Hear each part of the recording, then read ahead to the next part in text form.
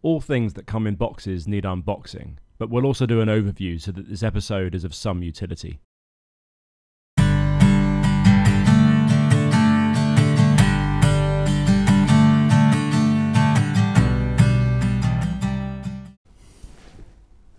So you've seen me put some solar panels on the deck. That's a good start, but they need to connect to something. So what we're going to do, and you may well have seen me start doing this in a previous episode, is we're going to do the unboxing of the solar charge controllers. And oddly, I've got three of them. There's this one,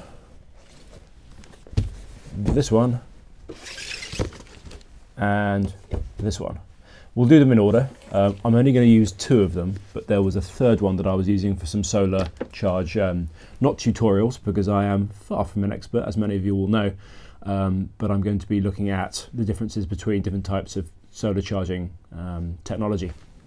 So I'll just quickly run you through this one here, which is a PWM, which is a basic sort of charge controller.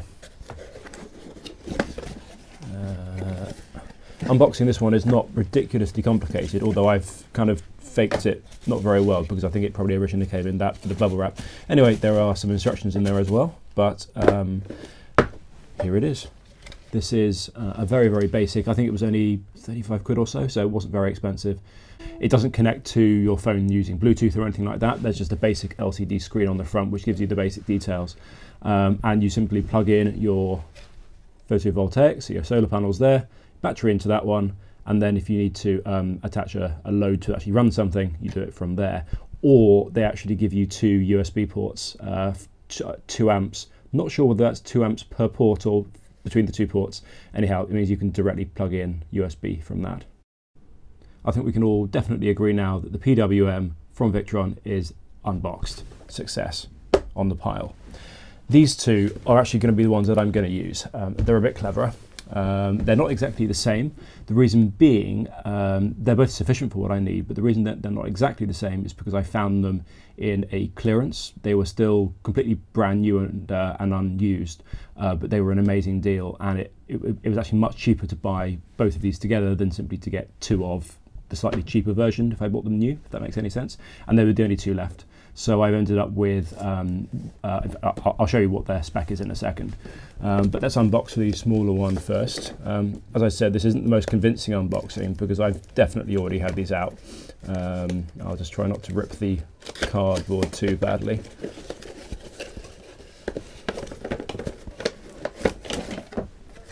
There we go, fairly standard little cardboard protector inside.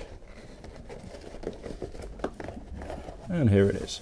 Instructions again, put those out of the way. And this is one of their, I wouldn't say it's sort of their premium range, because I think you can get these big, exciting, even more clever ones than this. But this is from their SmartSolar range. It's an MPPT charge controller. I'm going to do a whole video on PWM versus MPPT in a bit. But it basically means that the charge controller uses solar energy more cleverly than a PWM does, and so it harnesses a little bit extra, sometimes quite a lot extra depending on what sorts of conditions you're in. Other than that, the principle is relatively similar. You still plug in your battery, your solar panel, and then your load. There are no inbuilt USB ports because I think they just consider it to be, for a premium unit, slightly superfluous. There's no screen on the front because this connects directly to your Bluetooth on your phone, or you can simply use it using the three lights that they have here. Green will say that it's in float part of the charging curve. If it's yellow, it's an absorption. If it's blue, then it's bulk charging. So you could use this without Bluetooth just by looking at those three different lights to see what mode they're in. And I suspect there are other combinations of flashing and constant lights that give you a code as to what's going on. The instructions will probably tell you about that. Right, so that's my first MPPT charge controller. This one can handle 20 amps, and I will give you a bit more of an idea about why that fits in well for my solar system later on. Let's put that aside, and let's move over to this one, which comes in an even bigger box. Outside, I hope you can't hear too loudly, but there's someone running one of the boat lifts, and they always do that when I'm trying to do some audio work. Anyway, let's open this one. This one again is same brand, I have simply bought a load of Victron units in the past because I've considered them to be reliable. They've got a good reputation. I don't get them free or any kind of discounts from them. I try and get as good a deal as I possibly can. And in another story, which is going to be like a small part of another episode, it doesn't deserve its own video, there's actually a Victron unit which I've already got, which I'm going to stop using for a particular reason, and I'll show you why then. So I'm not necessarily a Victron fanboy, but I like this one, or at least I hope I do. So let's open this one. This one comes with a slightly bigger box because it is, strangely enough, a slightly bigger unit. Consider this one unboxed. Well done us. Put it back inside the plastic again so it looks legitimate. Let's put that there. This is quite significantly larger. It's from the same series as the MPPT 20. It's the MPPT 30, which can take 30 amps. Presumably that's a step up in, not technology, but in the electrics that's required inside, because it is quite a bit chunkier and quite a bit heavier, even though it's only another 50% in terms of the current it can handle. But you'll be able to ask them better than me why that has to be the case. The principles of operation are the same. It connects to your phone via Bluetooth, or there are 3 lights here: bulk, absorption and float, which tell you what mode it's in. But the layouts of the terminals are slightly different.